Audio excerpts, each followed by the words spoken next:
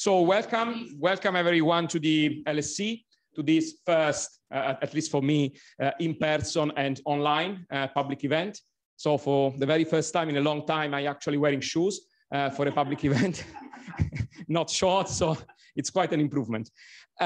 So my name is Riccardo Crescenzi. I'm a professor of economic geography here at the LSC. And I'm very pleased to be here to welcome, I will then introduce them better, but Lewis Dijkstra, Ian Begg, Dainay Kyriakopoulou, I hope I didn't mispronounce your name terribly, and Francesca Medda. So welcome to the LSC for this event that aims to discuss the key insights from the report on economic, social, and territorial cohesion. That is the flagship report of the European Commission on the evolution of economic and social disparities within and between subnational regions in the EU. The Cohesion Report offers, I have to say, an incredibly timely contribution to a debate that goes beyond the European Union, a debate on the heterogeneous impact, among other things, on the pandemic, in an era in which new unpredictable shocks, like the war, for example, are what we can now consider the new normal. So it's a world of shocks. In terms of timing, the Cohesion Report has been launched almost at the same time as the UK white paper on levelling up that offers insights on similar issues from the UK standpoint, contributing to a relevant collective reflection that, like I said, goes beyond the European Union, the UK, a general reflection that also involves the United States, but also many emerging economies that at the moment are reflecting on regional development, recovery, and the new challenges linked with the digital and green transitions. So it is incredibly timing and incredibly connected with wider debates. Reading the Cohesion Report, as I'm sure many of you have done, it's 500 pages, I think, but so I'm sure most of my students who are present here have read it back to back.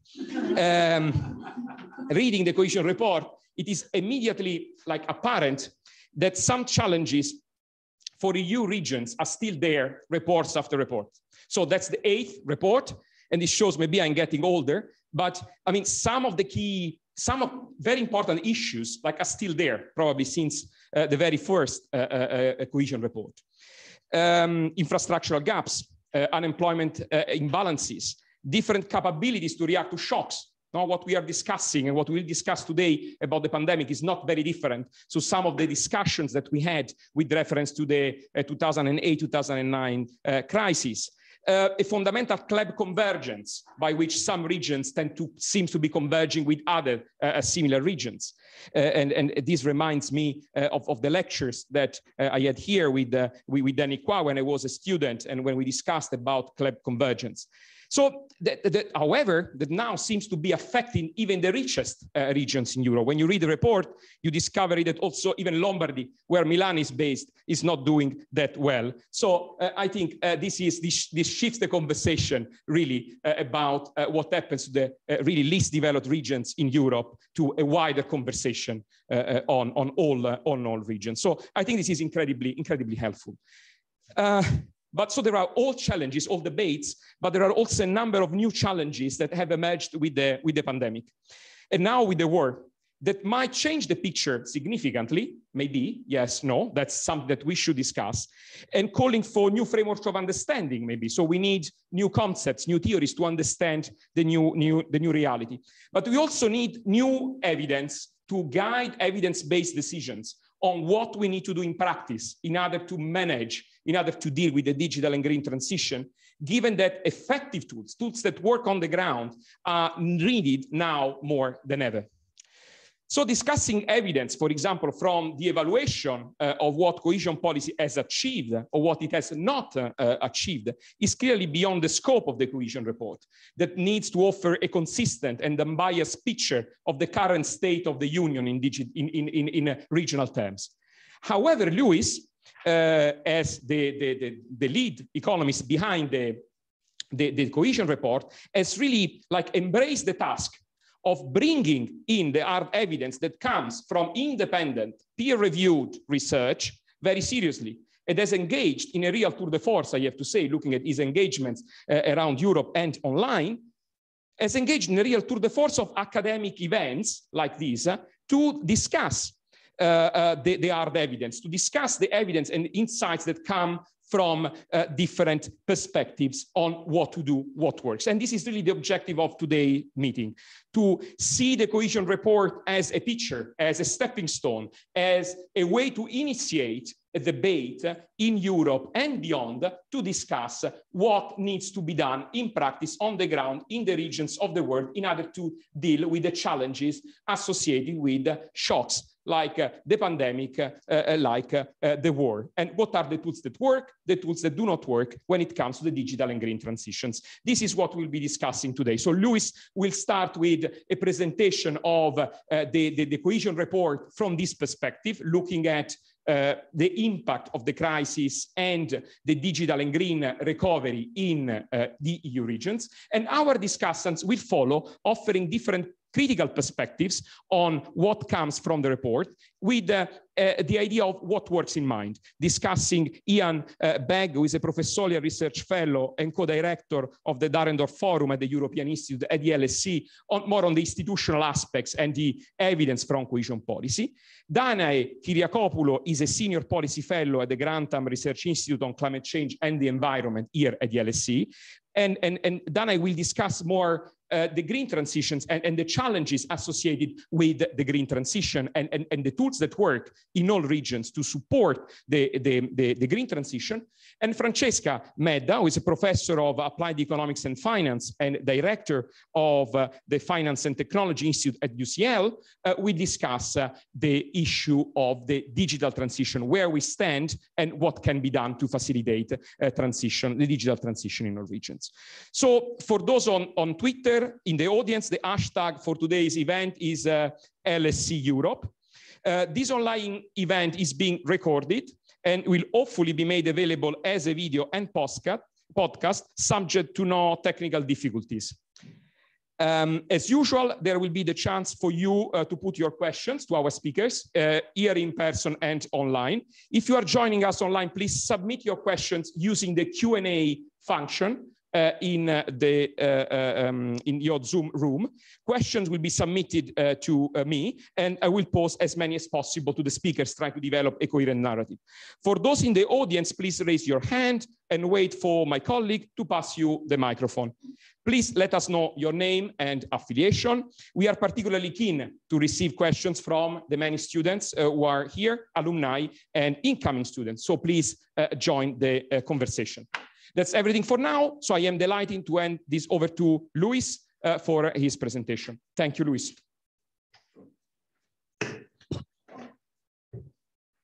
Thank you, Ricardo. I hope the microphone works. It seems like it does. That's the one. Let's start it off. To try and keep some kind of discipline, I'll put a timer. So if it goes off, I know I'm jabbering on. I used to be a student here. I did a master's at LSE. I used to sit on these benches, well, not this building because it wasn't ready yet, but it's a real pleasure for me here to come talk to you, tell you about what we've researched, but also to learn from you about what you think we should be doing more of in the future. So let me quickly take you through some of the highlights. I know the report is rather long. Ricardo was very positive about the report, but I think he exaggerated the length. It's only like 330 pages, and most of the pages are filled with colorful maps. So, I mean, the text is considerably shorter. So looking at the pandemic, here we try and show you in an animated way the excess mortality over the last 2 years. And it really shows the different waves in the different locations. And of course, the way people were trying to respond to those waves, right? You see a first wave, particularly in northern Italy and Spain, but then later you see big waves in Romania and Bulgaria. That has to do with many things, like including healthcare capacity, but also vaccine hesitancy. And initially, it started out in what I would call Southern Europe. These are Portugal, Spain, Italy, Greece, Malta, and Cyprus. But then in the second and the third wave, it was much higher in Eastern Europe. Eastern Europe are all the countries that joined in 2004 or later, minus Cyprus and Malta. So this is the overall impact, and you can clearly see, you still see the big spike in Milan and Madrid, but you can also see that many regions in Poland, Czechia, Slovakia, and Bulgaria had very high levels of excess mortality. In response to this pandemic, there were lots of restrictions imposed on people's mobility, on the ability for people to cross borders. And of course, this had a massive impact on especially the tourism economy. On the map, you'll see the regions which are very vulnerable to tourism, to shock to the tourism sector, because they have a very high number of tourism nights, and it's very volatile over the season. And so on the left, you can see which countries really were heavily affected by the reduction in the number of tourism nights per resident. And so Cyprus, Malta, Croatia, Greece, Spain were all heavily affected, as well as Austria. And this is one of those examples of an asymmetric shock. On the one hand, you have the health impact, then you've got the restrictions, and then you've got a significant reduction in the number of hours worked. So also new issues like the Russian invasion of Ukraine, shocks linked to technological change, or regions that are very dependent on a few narrow sectors may be vulnerable to asymmetric shocks in the future as well. Demographic change, topic that we come to time and time and again, because actually demography in Europe is changing. It's changing quite rapidly. We see big increases in the population over 65, but the working age population is shrinking. The number of young people is shrinking. And again, it has a very clear spatial pattern, right? If you look at the map, you can see that Northwestern Europe overall, all the three types of regions are growing. You can see that in the column on the right. But then you see, for example, rural regions in southern EU are shrinking, primarily because of natural population change. And then you can see in Eastern EU, both the rural and the intermediate are starting to shrink through a combination of natural change and net migration. So what do you do in response to these slow moving but big trends? You need to try and find different ways to recruit more people from groups with lower employment rates. That could be women, that could be young people, older workers, it could be migrants, and you need to invest more in technology. Or more about technology later, but innovation and really making sure that you can make the most out of the workers you have. In terms of not fewer people of school age, you'll have to reduce the number of schools, and you'll have to find creative ways to still provide specialized courses there.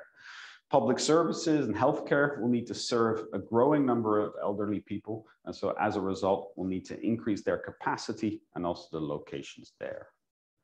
Now coming to the green transition, we really like to emphasize that it should be a just transition. And so we really have started to discuss what is going to be the territorial impact of that green transition.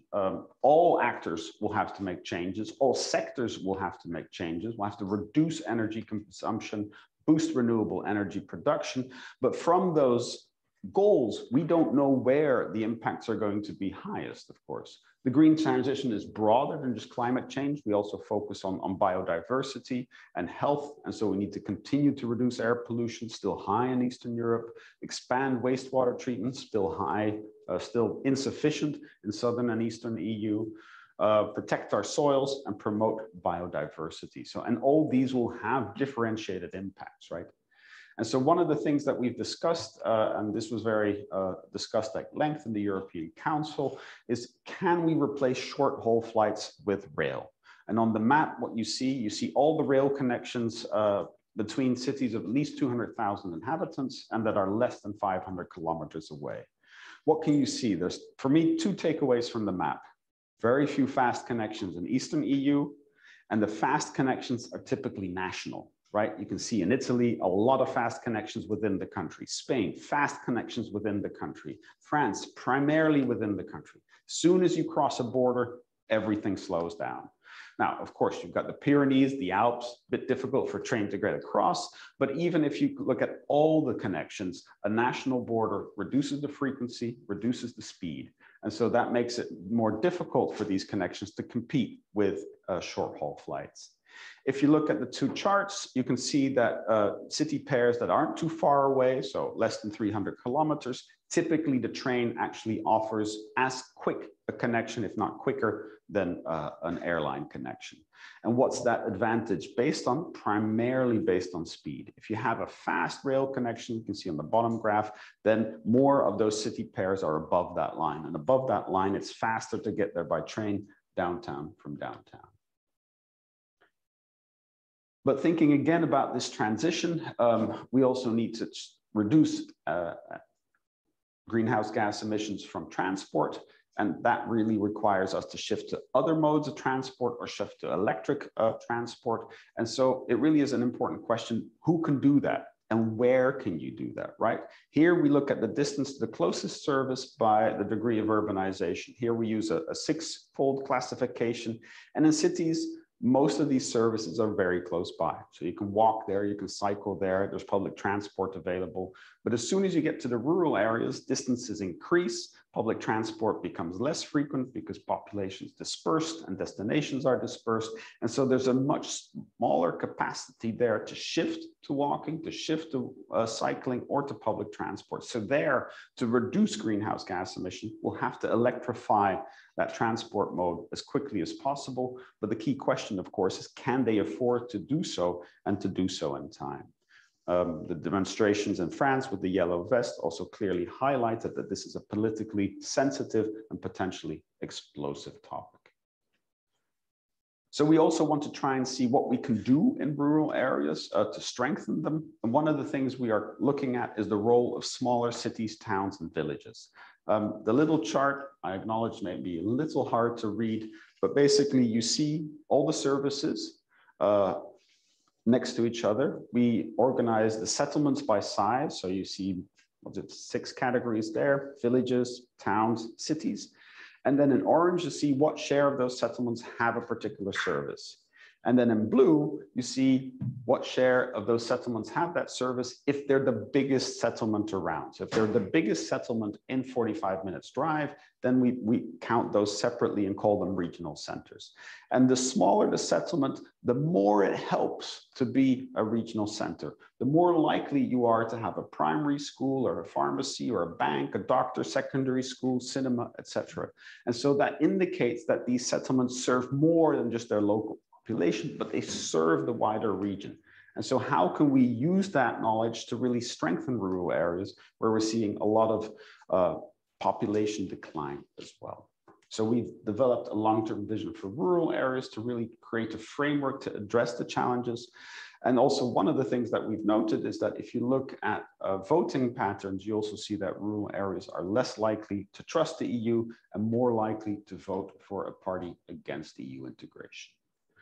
Looking at the fair transition, here you can see that in some regions, greenhouse gas emissions have increased, sometimes quite substantially since 1990. And our goal is to reduce those emissions by 55% by 2030. And the clock is ticking, so we really need to accelerate that and reach also a carbon neutral economy by 2050. So how are we going to do that?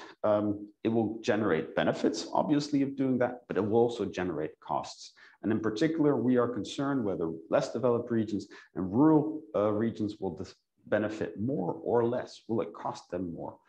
Right now, we have a just transition mechanism that's very narrowly focused on a couple of regions, heavily dependent on sectors that emit a lot of carbon, but maybe we need to expand that to cover other issues, etc. Another question we're asking is, should we create new perspectives for peripheral regions or less developed regions? And here I wanted to show an example of what's happening in remote regions. If you look at the 2 dotted lines, those are remote rural regions and remote intermediate regions. So they're far from the closest city. And economically, over the past 2 decades, they have diverged. They haven't been converging. Rural regions close to cities, however, have been converging quite steadily. So the question here is, how can we respond to this? How can we help remote regions and ensure that they have more economic growth and high quality of life? And the things that we're trying to consider on that front are, what are their strategic resources like biodiversity, renewables, what kind of amenities do they have? And we need to also think about the distribution of needs and endowments. Moving on to the digital transition, here we only have some data at the national level. I always find that frustrating, but we're working to get regional data here. But we've organized the countries by level of GDP, so less, moderately, and highly developed. And if you look at, say, whether they're using new digital technologies like cloud computing, big data, artificial intelligence, every single time you can see that firms in more developed regions and more developed member states are more advanced. They're already doing that. And the ones in less developed member states are doing that the least. Even things like e-commerce and e-business, not particularly complicated. Again, the firms in less developed member states are lagging. So this is an area for concern. Also, the speed of broadband, particularly important when you're trying to follow a class online or this lecture online. We've looked at the average speeds tested per municipality, and we saw that in most cities, you can really get a speed on average that's higher than 30 Mbps. But in rural areas, it's only roughly 80% lives in a rural area where you can get that speed. But when it comes to higher speeds, 100 Mbps, you can see a big contrast.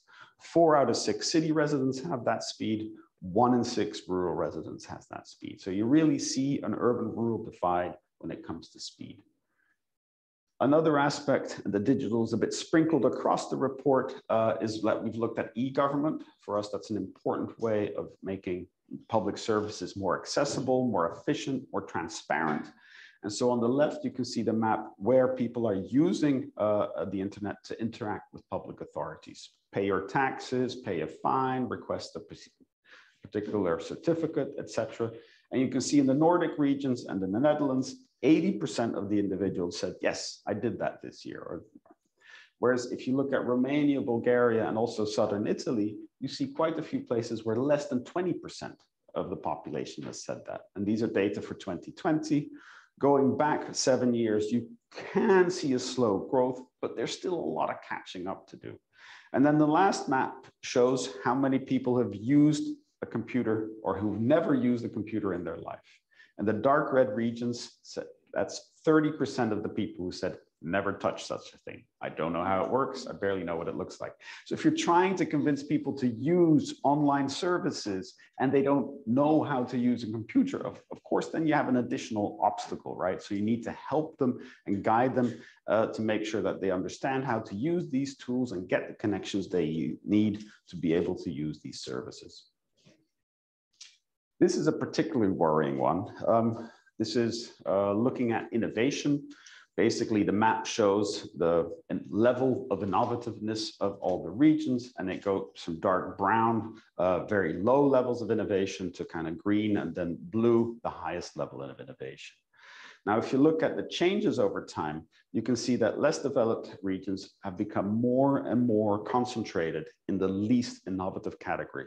Also, transition regions, GDP between 75 and 100%, more and more concentrated in the 2 bottom categories, whereas the more developed regions are becoming more advanced in innovation. They're more concentrated in the top 2 categories. So this is a worrying trend for us, because we expect innovation to be important for all regions and allow them to catch up. And here we're seeing an opening of a divide that could reduce long-term convergence. We also are concerned about the left behind places. There are many different definitions of the left behind places. Here, I'm showing the development trapped regions. This is based on research done here at LSE by Andres and Simona and Michael Storper. And we looked at whether regions were growing more slowly in terms of GDP per capita, GDP over employment, and employment over population. And we compared a region to itself in the past, to the national level, and to the EU level. And so the darker regions are the ones that have been trapped for the most, the longest period over that, between 15 to 19 of the 19 years that we've observed. So there are a couple of things you can see from this map. It's a complicated one, so let me talk you through it.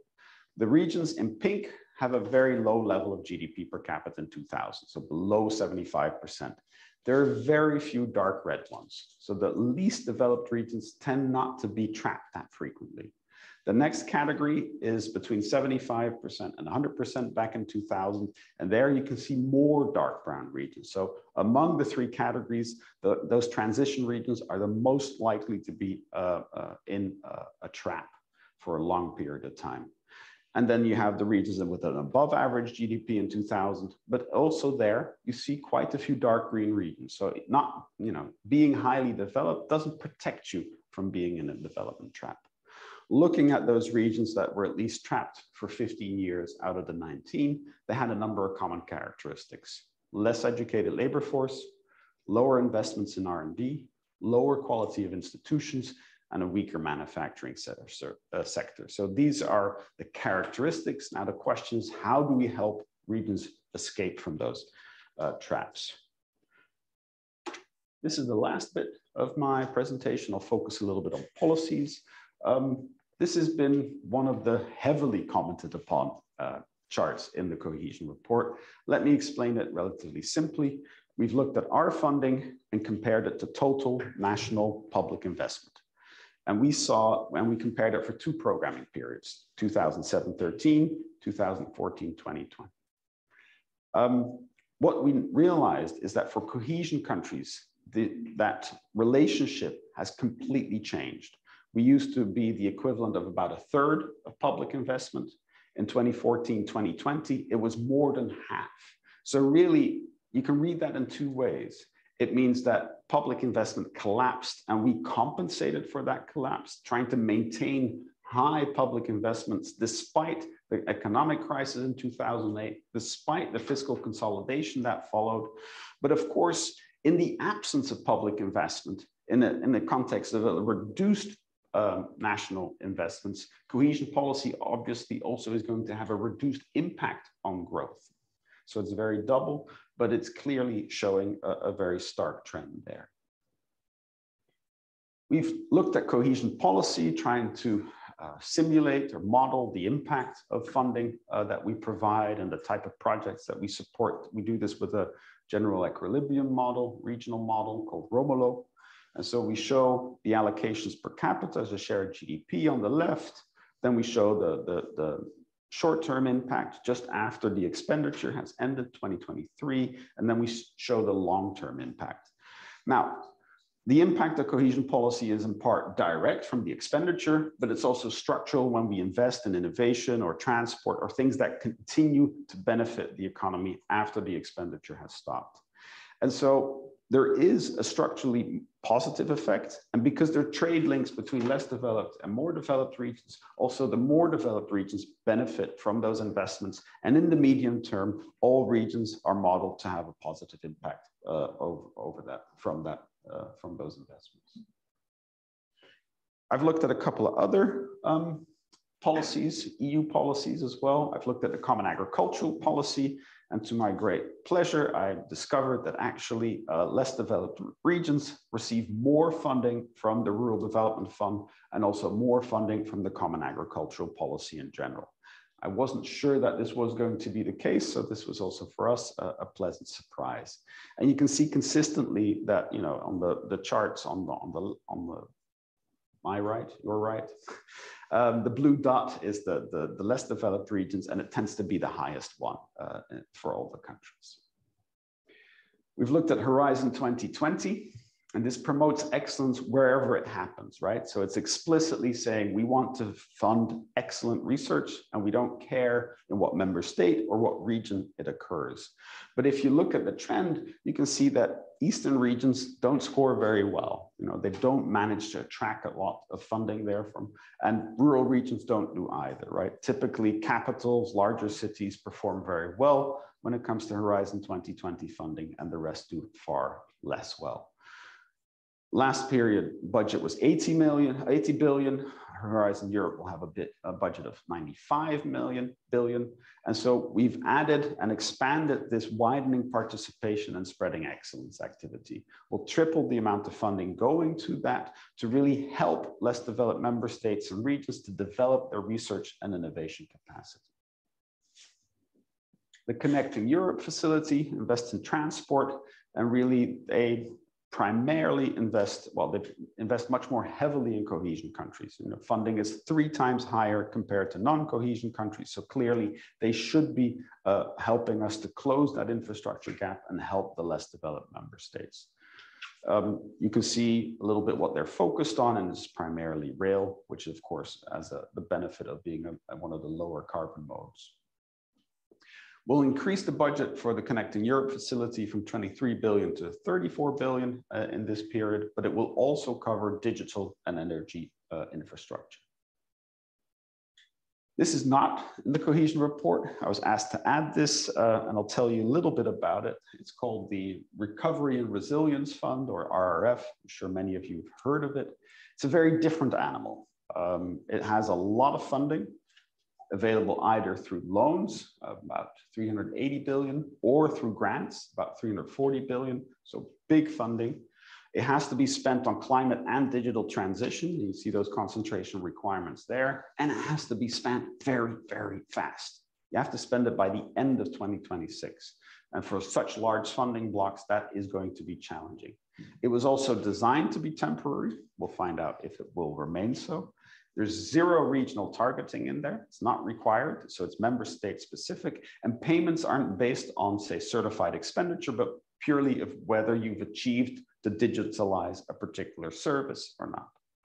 Cohesion policy also has thematic concentration requirements. You've got 390 billion available, but we have much more time to implement it. There's a typo there. It should be by the end of 2029. So, you know, a significant longer time period. And it's a structural policy which is regionally targeted. So it's quite different in terms of approach. So, conclusions, and I've got 15 seconds left. Yes. COVID has definitely affected less developed regions most, and they had a significantly higher excess mortality, 17% compared to only 12% in more developed regions. So really, they have suffered from a health point of view far more. Green and also the tourism-dependent regions are the ones that have been affected most by the restrictions in response to the pandemic. And so the RRF is really intended to help us bounce back from that big crisis, because that was the biggest recession we've had since the war, since the Second World War. And that's targeted on those countries that have really had a big impact. Green transition requires large investments by all actors and sectors, but it may be more challenging for less developed regions. So we're concerned about the risk of an asymmetric impact there. We want to accelerate the digital transition. And then the last thing, public policy should consider their impact on different regions. And that's what we call the principle of do no harm to cohesion. Thank you very much.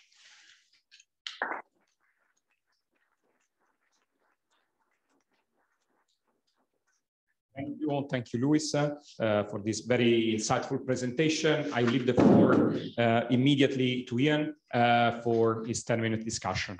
Ian, the floor is yours. I'm not sure. No, sorry, this one.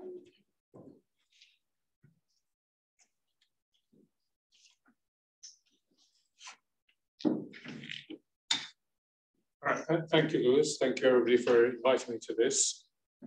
Lewis will already be expecting me to be critical, because that's my role. And he and I have been through the iterations of cohesion reports at least 3 times up to now. And I realized with some dismay that I've been writing about this since the 1980s, which is very disconcerting. So let me go straight into some observations about it. You won't be surprised to hear, particularly in the last chapter, that there is a, broadly speaking, positive effect from cohesion policy on the objectives of the European Union. I think, though, that we have to at least be cautious about this, because one different interpretation of Lewis's chart on public investment is, yes, cohesion policy is dominating public investment in cohesion countries. But there is also supposed to be in the regulations a principle called additionality, which says it should add to rather than substitute for what's done within the member state. And this poses the question of whether instead what member states are doing are taking what they would otherwise have spent in public investment and using it for current public spending, which is contrary to the objectives of cohesion policy. So there's the first potential challenge to you. There is evidence, yes, of convergence in some areas, but there are also areas, and sad to say, one of them is the south of Italy, where it continues to lag behind. It continues not to converge. And given it's an area that's had so much effort put into it over decades, we have to ask the question whether there's something amiss with the economic model, economic development model. Where I think you find that the Cohesion Report is extremely useful is that it enables us to say, what are the problems today? What are the things that are coming? Because that then enables the policymakers to try to decide what issue we're doing about it, to anticipate the next generation of problems rather than being reactive. I wonder though whether in subsequent cohesion reports, there might be some sort of attempt to use just a little bit of scenario planning or foresight to try to go beyond the huge number of numbers that dominate cohesion reports over the years. I know it's very attractive from the point of view of the authors, but sometimes you need to go a bit beyond that and say, is there something we're missing in documenting the way we do? Certainly, connecting Next Generation EU as is not in the cohesion report, but as Lewis had it in his penultimate slide, is an important matter, if only because the amount of money in Next Generation EU over the period up to 2026 is approximately 70% of the entire EU budget for the corresponding period. Now, that's a huge addition to the EU contribution to things that are going on inside the Union. And yet, it seems to be on a parallel track. There's a limited amount goes through the cohesion policy envelopes, but much of it is done separately, as was explained, going to the member state with different auditing procedures and so on. And that could potentially create tensions. It raises a further question, given that it has a net cross-border impact with countries like Italy, Spain, many of the countries of Central and Eastern Europe being net beneficiaries. What happens when you take that away, which could happen as soon as 2026? Take it away and then suddenly you're switching off the tap for all these things that you want to achieve. And that could be alarming. No one to be left behind in the digital transformation. It's one of these very glowing sounding slogans that we hear so much about.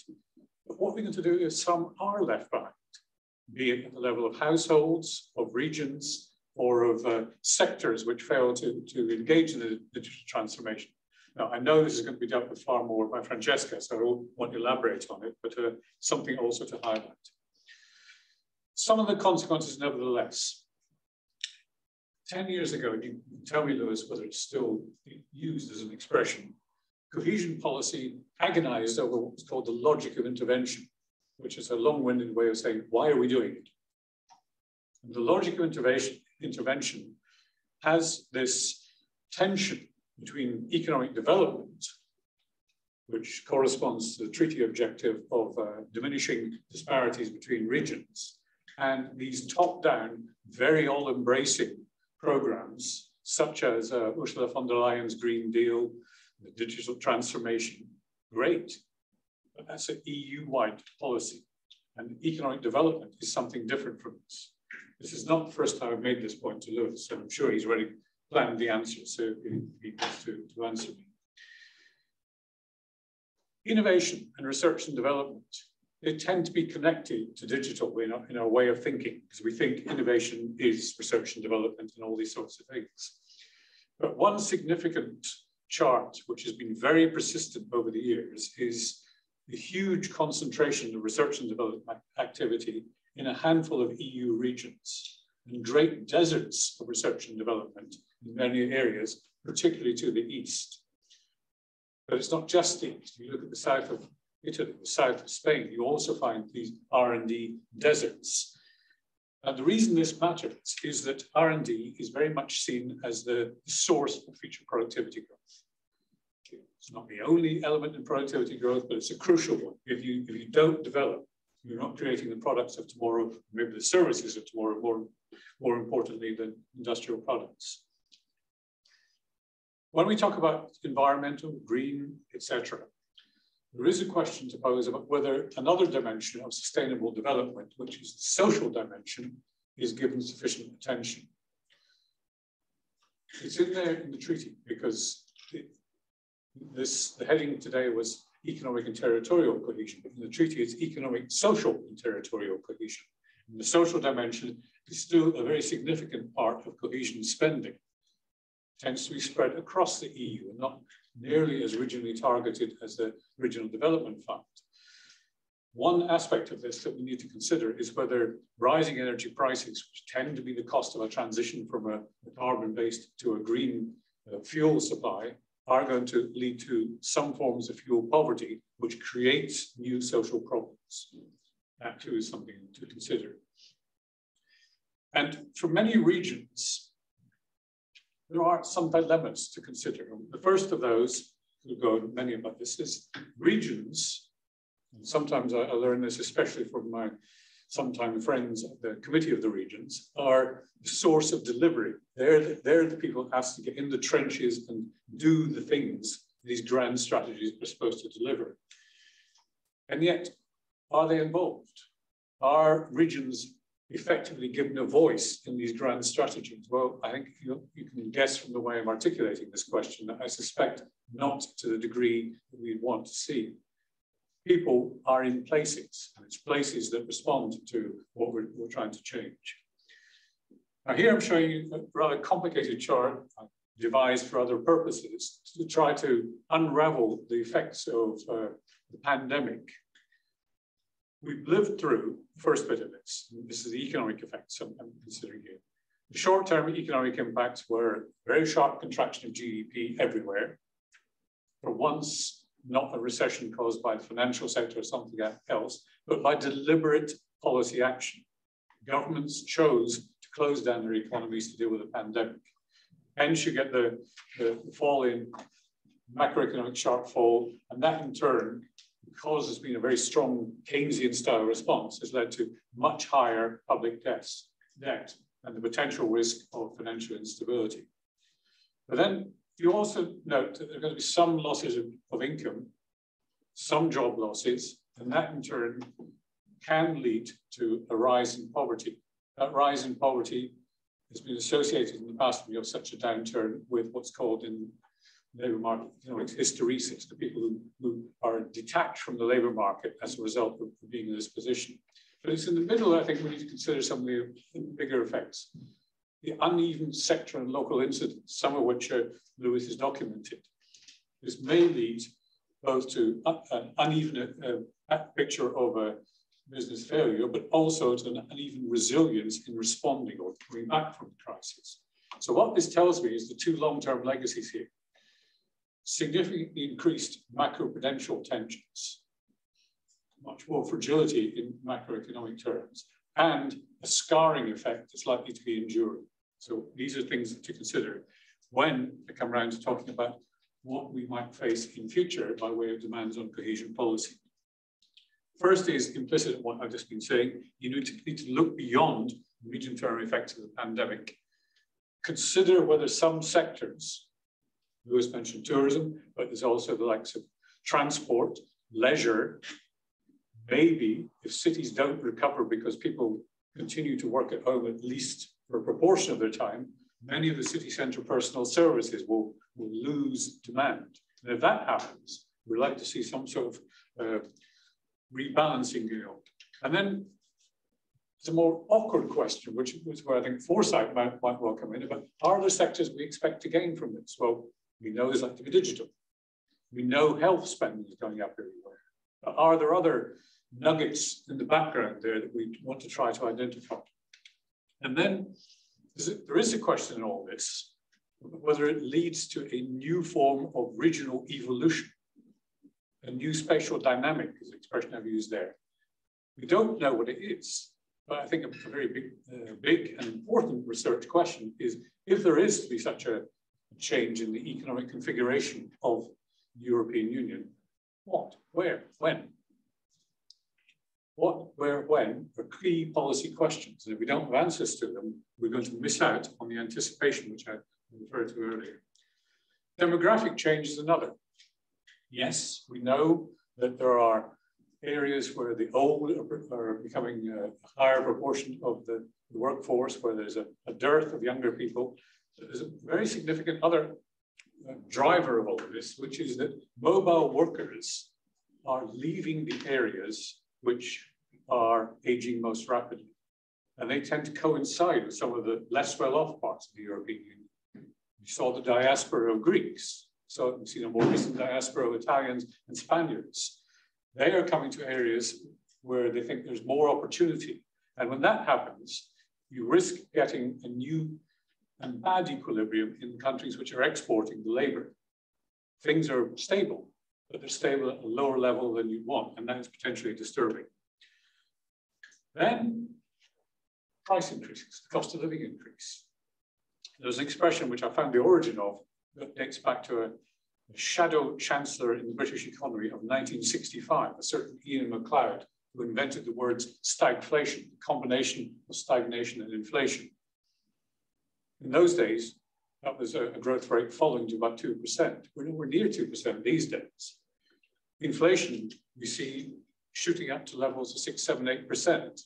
And the economy is stagnating, particularly real incomes falling. So is this going to happen? And what does it mean, for instance, for the co-financing model on which cohesion policy relies? And my last point, inevitably, what happens as a result of Ukraine. Thank you.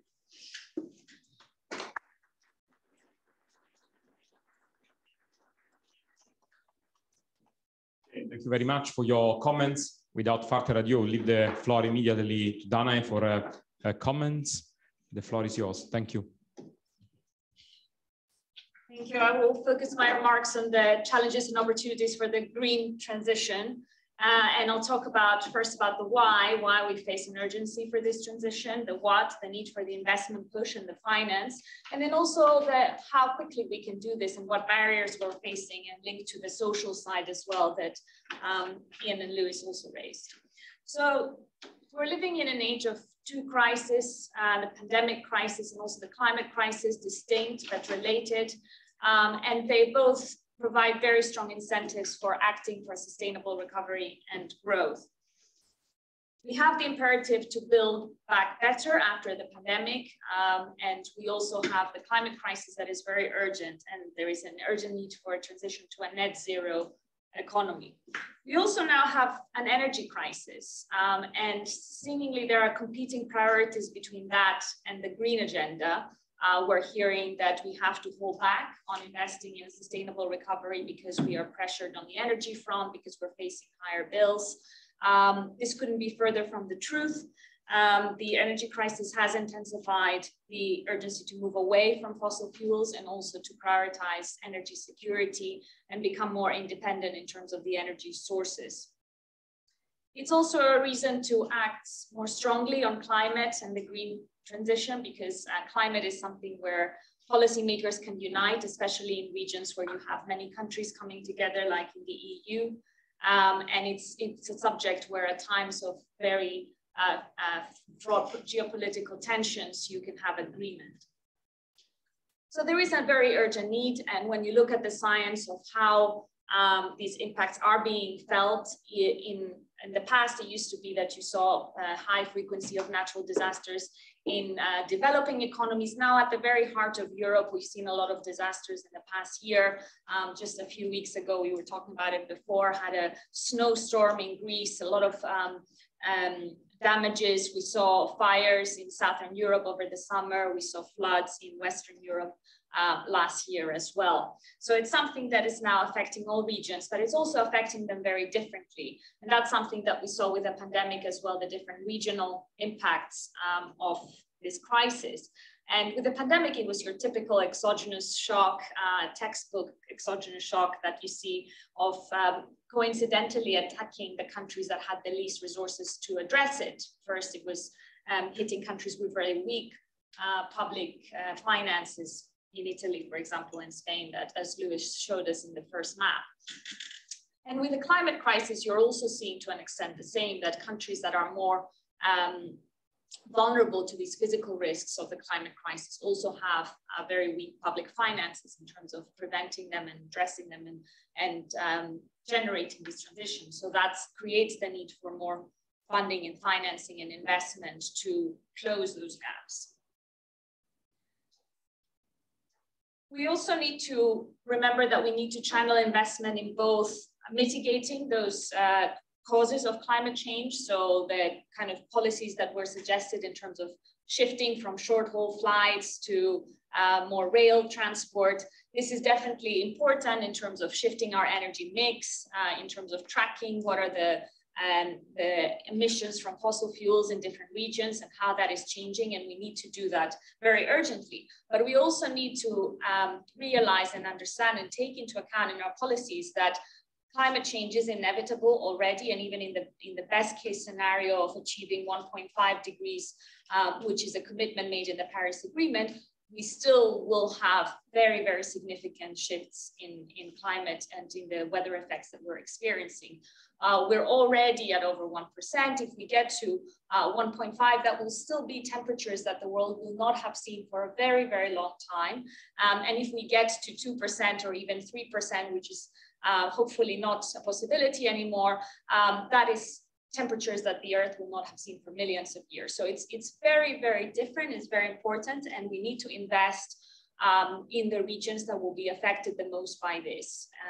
We need to invest in adaptation, and that involves, for example, early warning system for natural disasters, fires, floods, etc. It involves making the buildings more resilient and resistant to higher temperatures, and it's directly linked also to productivity and social factors as well. So we must not, in looking at the balance of investment and finance, this has to be regional, but it also has to be between the different kinds of investments that we need to address the climate crisis, adaptation and mitigation. We're also seeing in the EU at the moment a lot of efforts and progress in terms of upgrading the regulatory framework to incentivize these kinds of investments. And this agenda also needs to be aligned with the agenda of investments and the cohesion policy as well. So we're seeing, for example, the efforts to develop a green taxonomy. We're seeing efforts to upgrade the regulatory framework to look at how much risk banks are holding so that they do not invest in projects, in companies, in regions that are more vulnerable to climate risks. But if you have that approach, then you may cut financing from regions and companies and countries that need it the most, because if there is a higher risk of disasters or extreme weather events or loss of revenue, because suddenly there is not going to be tourism in a region that has that depends on skiing tourism, for example, then you cut that funding from the countries at the time that they need it the most. When a disaster hits, that's the time when they need the funding the most. So how do you support that at the same time as continuing the agenda of having very progressive regulations that direct the investments and the capital to those priorities of addressing these risks? I also want to talk about the links between the green and the social, and that was touched upon already a little bit. But it's very important, because we get very excited about all the radical reforms that we have to make in the economy, make it green overnight, but it will only succeed if it's accepted. It will only succeed if it is perceived to be fair, just, and inclusive. And this is very important because we're already starting to see some pushback against the green agenda.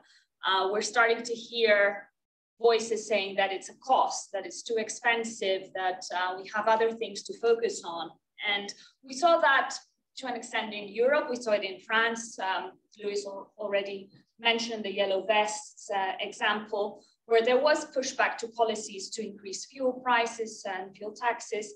And eventually there was a kind of stepping back in that policy. We're seeing it in the UK also now with calls even for a net zero referendum, with groups of members of parliament trying to have scrutiny of the government's net zero plans.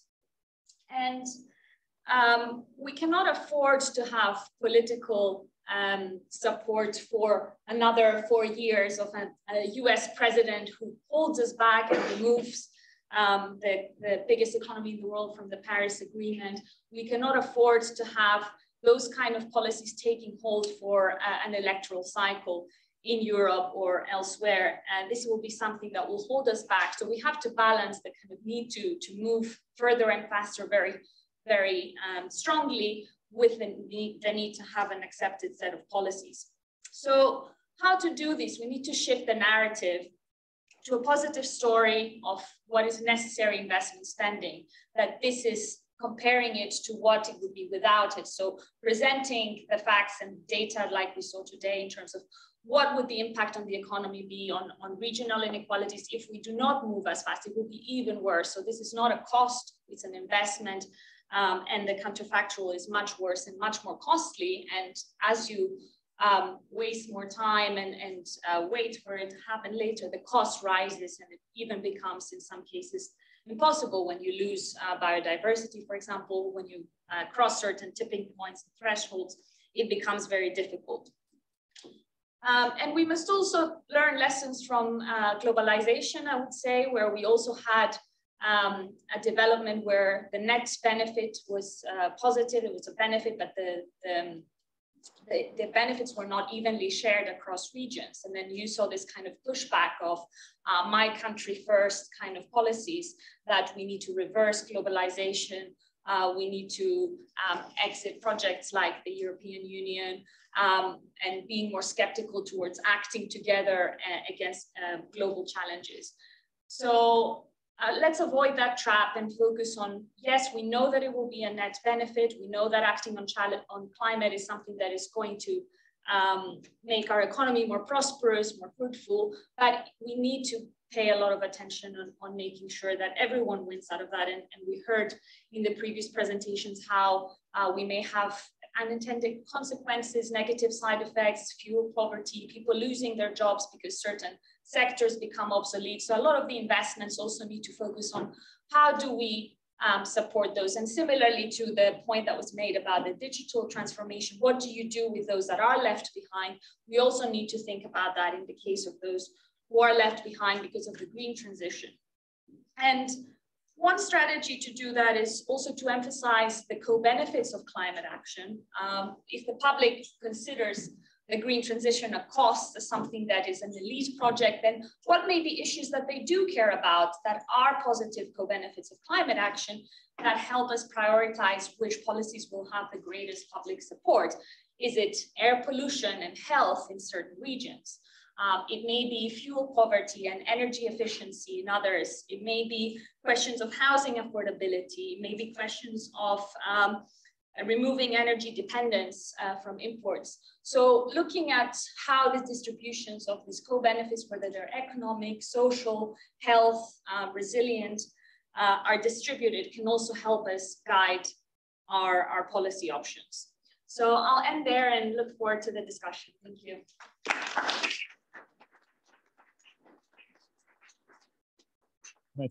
Thank you very much for these incredibly helpful comments. And Francesca, the floor is yours. Thank you.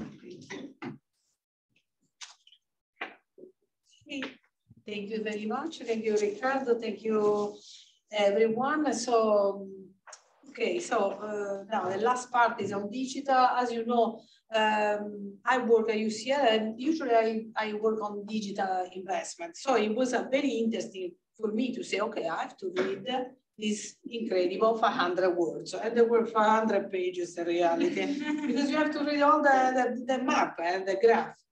So, okay, so my first attempt was, okay, there is a war, there has been a pandemic, all these things is all old. We have to rewrite completely everything. So I said, okay, I go there and say, throw it in the trash, restart from zero, because when we will finish this war, Europe will be a little bit different, a little bit in a major way. So there is this part that we have to consider. But okay, I read it. And I read it, I took the index, and there was one chapter which is written, Smart Europe. And therefore, as all of us knows, smart is related with digital. I don't know, we invented. So now here we are stupid, the people that are online smart read. So okay, I say, okay, I should read only one chapter, Smart Europe. And unfortunately, in Smart Europe, there is nothing about digital. And this was very surprising. And I said, okay, so this means that I have to read everything. So I read everything with the eyes of a digital transition. So I will give you the criticism as a digital transition should be written and everywhere there. So first of all, there is a confusion sometimes when we put together green transition and digital transition. And I explain a very fast, let's see if we agree. I come from, so my institute is housed in the engineering faculty. The engineers have this motto: we make things work. So we don't make things better, beautiful, nice. We make things work. So that is our motto. So let's take this motto of the engineer and transform for the green transition. In the green transition, we make things work for a better world.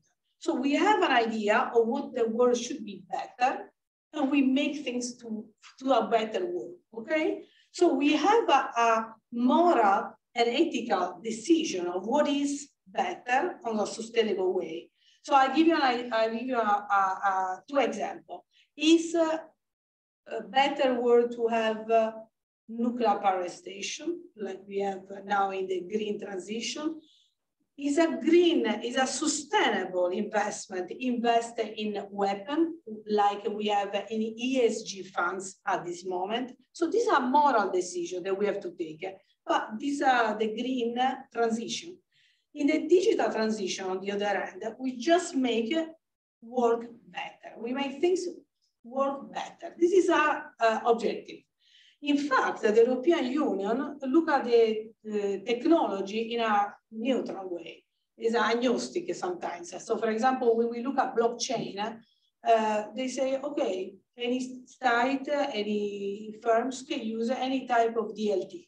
So blockchain is not specific. You can use Ethereum, you can use another system. The European Union does not makes a completely freedom with this. So that I think is a distinction that we have to make when we talk about a digital transition and green transition. So let's look at the digital transition. So I go step by step. So when I look at digital transition, I have to see three elements for me: access, transparency, and democracy. These three elements have to be present when we see a transition in digital. And I will see these three elements if we can see it through this document. So let's go first to access. So access is, I'm looking at the time, 10 minutes, okay. 12, I said 12, I will be 12. Okay, so okay, access. First things, access, synonymous also connectivity. Of course, we have a chapter dedicated to transport. There is just a small part talking about the connection, connectivity, broadband connection, which is related to the connector of the internet, which is not a very good indicator, if I have to say. The situation of the EU, if I look at just the internet connection, is very bad. The target are not being reached. Only the Netherlands and Denmark have reached the target. The rest of Europe, which the target was fixed in 2020, did not reach. The rest of the chapter of connections speak about transport. I'm sorry, I'm very disappointed. But if we talk about firms, 46% of enterprise have a broadband of 100 MBS, but still very low. Development member lowers. So when we talk about industry 4.0, we are not there. So, okay, let's go at the next step. So we talk about, accessibility and connection, not very good. Let's look at transparency. What do I look for when I look for transparency? So transparency for me in digital means intelligibility. So I have to understand as a citizen provision, service, procedure. So I have to have access and also have a transparent access. So for example, have knowledge, perfect knowledge of where are my data, how they are used, how is the information of the government and so on. So this is transparency, which in digital transition should be achieved. So I look through the chapter 5, including Europe should be there where I found the transparency. And also there is not much. There is something about citizens have to have the skills and personal engagement in society, not very much. Chapter 5, terrible. So, and then I stopped because there was nothing about democracy, the transparency. So I look at the third element. So accessibility, I said, transparency, democracy. What do I mean about democracy? In digital democracy, we mean that we are reducing intermediary. So one of the elements of digitalization is disintermediation. Disintermediation means I reduce costs, I reduce the time, I reduce a lot of things. And for example, one is finance. Democracy, however, in digital also embrace something, a concept that all of you know. So it's the concept of the capability approach by Sen, which was invented in 1980. So you have to give to the citizen the freedom to find, to choose a different functionality in the combination that he needs to become a real citizen. So this is an element of democracy, when we talk about democracy in digital, that is must be present. So I'll look at chapter 6, Europe closer to citizen. Very bad. And it's so bad that they question people around. They say, do you use a computer? And the results are terrible. Now, look at you. You don't use a computer. You should have asked, do you have a portable phone? Do you use an app? This is what I want to say, the final results here. Chapter 7, better governance. Worse than before. Because we see that 20% of Southern Italy and Romania use internet to interact with public authority. And I say, oh my God, in Italy we have digital identity. When did you calculate this 20%? And we all use it. And only 80% in Estonia and in the Netherlands. So, okay, overall, my marks is low. But I go to chapter 8, so the last part. So you invest quite a lot of money on the inclusion, but a lot of money also on the Smart Europe, which I assume is about digital. And so one of the things that I see is the lack of, that already have been mentioned, the lack of interdependency between policy, across policy. So one policy has to be linked with another. And the green, you can obtain a better green if you have the digital, of course. So these are things logical. So, and it has to be really a multiplier effect. If I use two policies together, it should be an effect, notice that. So still very silos, very old-fashioned. Now, let's look at the reality. I think Europe is much better than what you describe. Much, much better.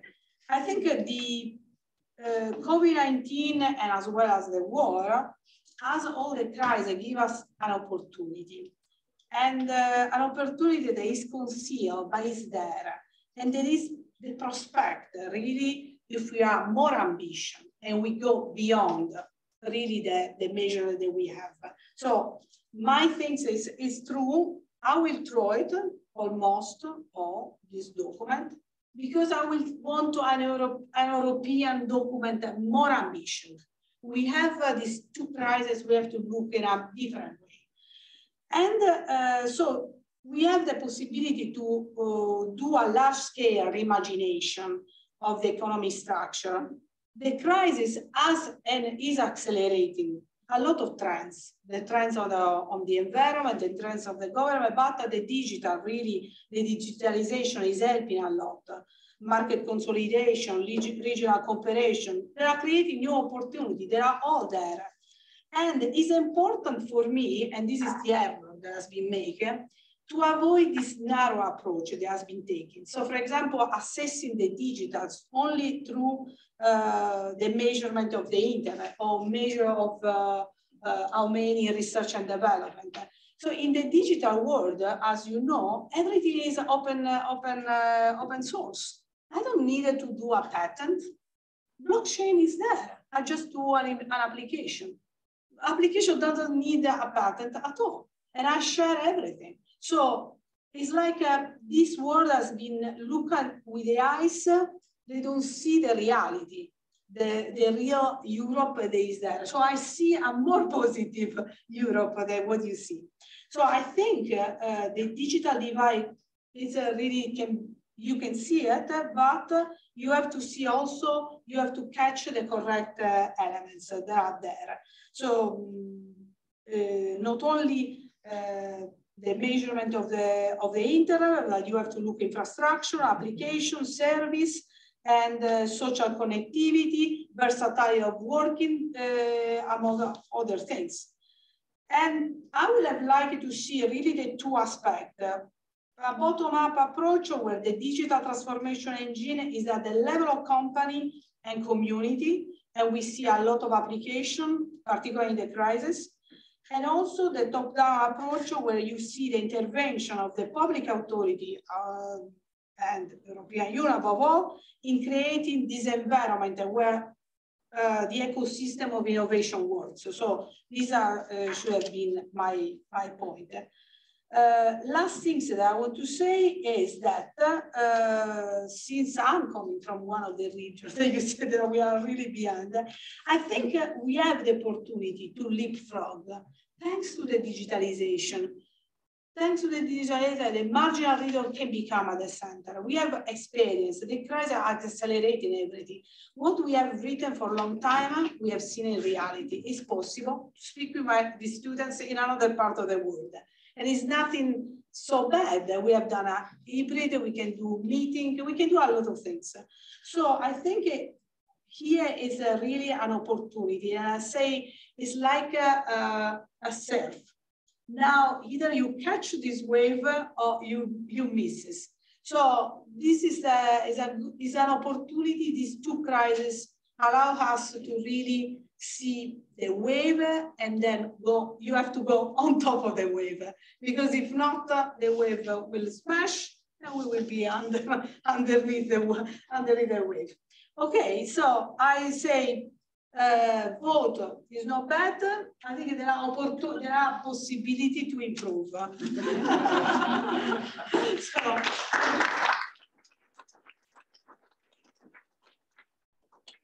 Thank you, Francesca. I think Lewis has a lot of material for the next report, the 9th. So we look forward to reading it and see the evidence base. So we have like many questions also coming from the online audience. But first of all, I'd like to collect like a few more questions also from people here in the room, and then give Lewis the chance for some comments. And then maybe also some shorter comments from our discussants. Anyone from the audience here? Davide, over there. Hello, I'm Davide. I'm a fellow in economic geography here at LSE. I have a question about the digital transition for Lewis. So there is this recent empirical literature which emphasizes a lot the importance of firms in explaining and understanding the digital gap. And especially when we think that there is a few bunch of firms which are mostly productive, large, and better managed, that are able really to reap the effects of digital investments and adopt digital technologies in first place. So, and obviously this become quite fundamental when we think about how we're going to spend all this money that we have right now, thanks to the Next Generation EU. So I would like you to briefly comment on how you plan or whether to tackle this firm heterogeneity, this firm dimension in the Cohesion Report.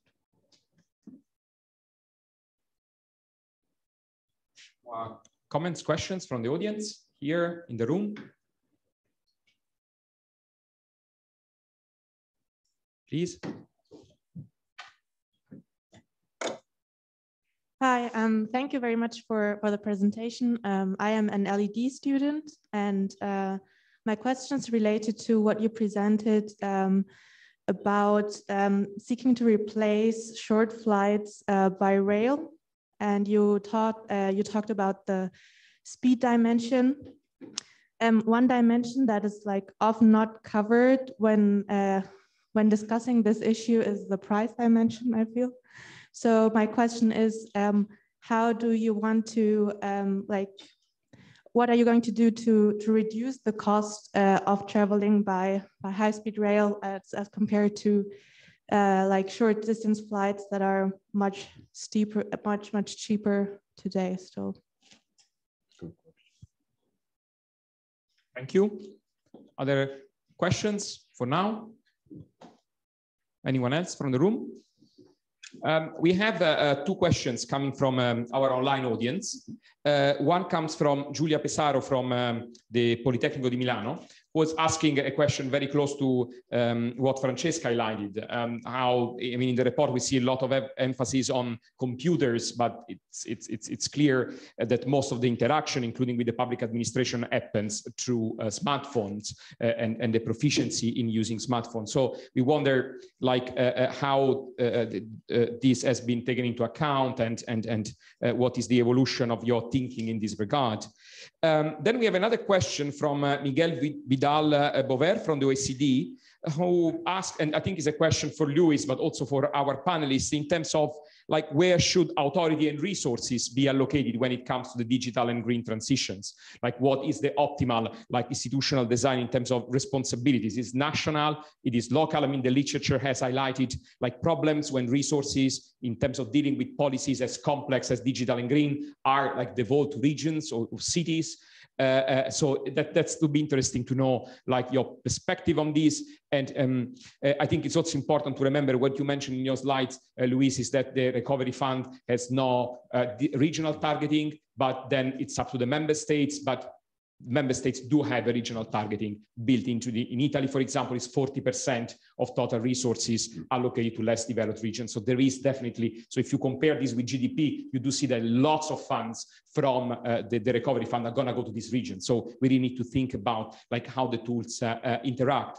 There is also a final question about the research undertaken in measuring displacement of regional policy interventions and what mitigations can be introduced to minimize displacement, from Margaret Teixeira, asking about so the link between policies. You mentioned the common agricultural policy, on which also there is quite a consolidated literature, but how about the recovery plan? How about new tools that go over and above this? So, Luis, if there are no further questions from the audience here, like I'll leave the floor to Luis for like a short discussion, and then a quick comments by our speakers and discussants. Thank you very much. Thank you, Ricardo. I feel a little bit like Mission Impossible here, trying to comment on the so many topics. Let me pick up a few things that I think are really important. I mean, fully going to agree with Ian. The fact that public investment has collapsed is an immense challenge for additionality. It has always been a challenge for us to measure additionality, has always been a challenge to enforce additionality, and this is a testament to that. And in the new programming period, we have even not proposed to measure it anymore. So in a way, it's an acknowledgement of that difficulty. The Mezzogiorno, many people have mentioned it, and actually I'm going to be hopeful, like Francesca. I think we can do a lot more, and the crisis has helped us to do a lot more. If I look at the RRF plan for Italy or Spain, I see a lot of potential to leapfrog into a much greener, much more digital, a much more transparent way of doing business and interacting with governments and allowing firms and individuals to do so more easily. When it comes to the tool, how we access these services, the question we ask is, have you interacted online? with public authority. So that's including through, you know, this little thing here. The question about computers, we've stopped asking because we reached 100% in so many regions, but we may want to indeed check how many people have access to a mobile phone. Following on, want to say something about fuel poverty. We do have a social fund, and it's a significant fund. But what we really do with cohesion policies is we don't fund welfare payments. This is not something the EU does. It's be incredibly expensive if we tried. We fund investments. So it's very difficult for us to address fuel poverty by paying households. We can try and address fuel poverty by saying we're going to support investments in housing to make them more fuel efficient. We're already doing so a little bit, but maybe indeed we would need to do so more. But I think that logic, that distinction between not, you know, cohesion policy is not a welfare policy is an important one to remember. Looking at the comments on green, in a way, what we're trying to do is really try and tell a positive story, because indeed, I think the story now is too much focused on costs, and we want to try and turn that around and focus on the benefits. And it's definitely better than the alternative of the 3% increase in temperature, which is also something we've highlighted in the report. I would also agree that regions hit by a disaster really need quick access to funding to mitigate, you know, to respond to that disaster. And we do have a very small solidarity fund that tries and do that, but maybe again, we need to scale that up to make sure that people are aware that we will help them if such a calamity arrives, which unfortunately the frequency is likely to go up. I really enjoyed Francesca's comments, and I'm absolutely going to agree with her that we can do better. We sprinkled the digital across. I also like the idea of focusing on access, transparency, and democracy. We have touched it upon here or there, but it's very, you know, what we're trying to understand is also to try and get a subnational dimension. Some of these aspects really focus on global issues or national issues. But I would also agree with her that this crisis and the COVID pandemic in particular has really accelerated the use of online tools and digital tools and have shown us that we can do much more than we realized and much faster than we realized. And I'm hoping that the RRF, as well as cohesion policy, is going to help us make that transition faster. On the patents and open source, this is a perennial problem. The indicators we have on innovations like R&D and patents only capture a minority of important innovative activities. And I think that as time goes by, that share might even be shrinking. So we need to find new tools to understand where is innovation happening, including sources that don't require R&D or patenting, because it's important to make sure that everybody can participate. Having access definitely remains a challenge. Some places still really have slow connections, including mobile connections. It's not just fixed connections that we're looking at. On firm heterogeneity, this is something we want to look more into. We're very much, you know, we can already see this national pattern that there's a lag in the terms of the use of these different technologies and online e-commerce, e-services, but we really want to make sure that we understand why they're not using that. We have a target of increasing that substantially, but if we don't understand why firms are not doing that, we can also not know how we need to convince them that it's in their own interest to start using these tools. So there is more work to be done to understand what is the obstacle there. And this will be a joint work. It won't only be cohesion policy that looks at that, but also the colleagues and the DG GROW, which works a lot, particularly with the SMEs. On the short haul flights and rail, we didn't look into cost. even though cost is a massive obstacle. You know, why do people take Ryanair, not particularly pleasant airline? It's because it's cheap. It's not because people like, ooh, why Ryanair flight, right? So what are we gonna do? We need to do a couple of things. We're trying to already make it easier to buy a cross-border ticket. Already today, it's incredibly difficult. You don't have a one-stop shop. You know, you get different prices at different timetables at different locations. So we've created a regulation that requires all member states to create a single point where you can access all the public transport information.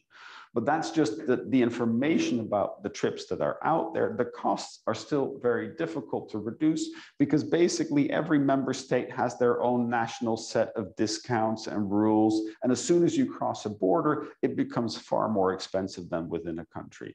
So I don't see any quick way of really making rail cheaper, but I would think it'd be correct if we tax gasoline fuel, you know, airplane fuel at the same rate as we do the fuel or the energy used by trains, and that may help rebalance.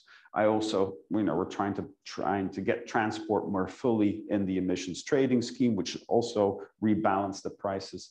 I hope that if we get more demand for rail, this may help to reduce the prices, but it is a difficult aspect to really cover.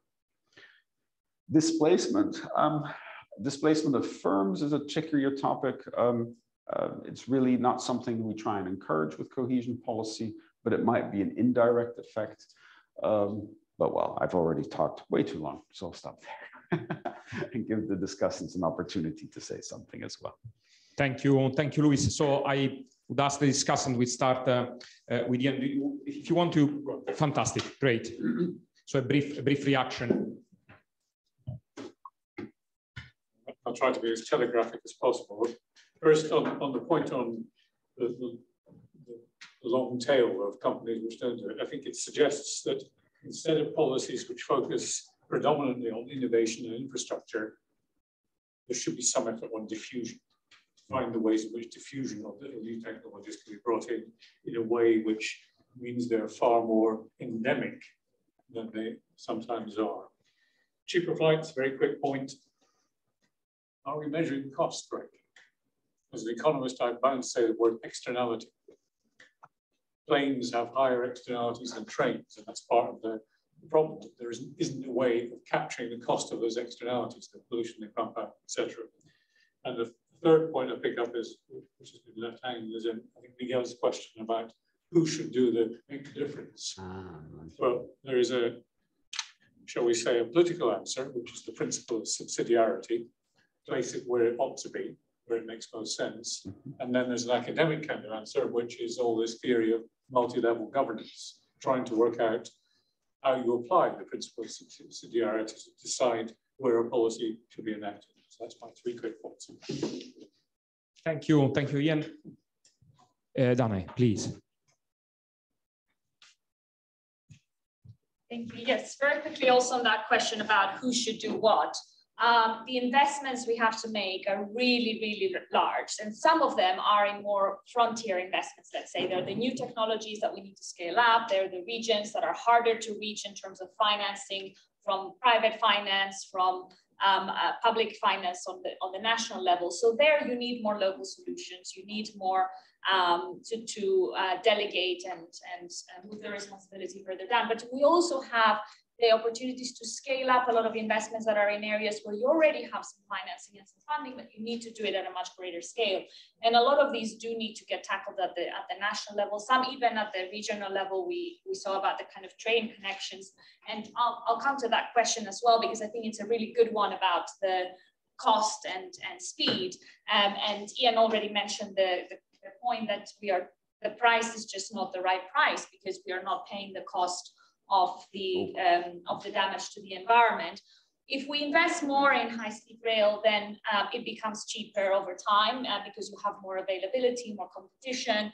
So that is something that will come, but you also need to address it by making the price of the flights really reflect the costs that they face. And I think also what Lewis was saying about the difficulties that are more practical, where do you book your trains? Is there a centralized service? I'll share very quickly a personal anecdote on that. And a few years ago, which was before the pandemic, it feels a very long time ago, but not that long time ago, I had to travel between Munich and Venice, and there was an overnight train. So I thought, okay, I'll take the train instead of taking the flight.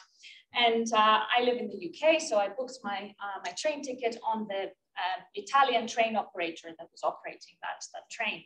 I go to the Munich station and I give them my booking code and I ask them to give me the ticket. And they say, oh, but this is Deutsche Bahn. We cannot give you the ticket here. You have to get it from the automatic machine of Train Italia. I'm like, okay, great. Where is the automatic machine? They're like, oh, it's in Italy.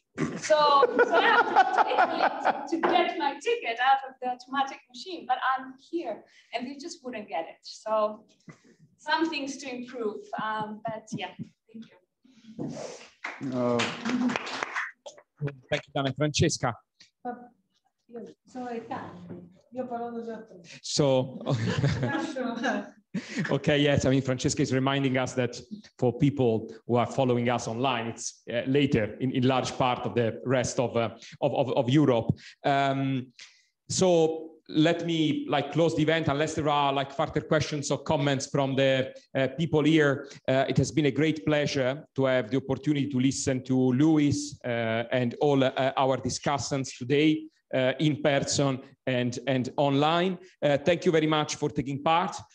We are most grateful to you all that you could find the time in your busy schedule to be with us today. And we look forward to future opportunities to discuss the digital and the green transitions and their consequences for regions. This is a long itinerary that our department has started last year with the first event on this topic. We had a large event in September, a all-day workshop in collaboration with the University of Roma Tre, and we had this event today. So we look forward to other events that can contribute to foster a debate and a conversation on these incredibly important and timely policy areas. Thank you very much. Thank you all.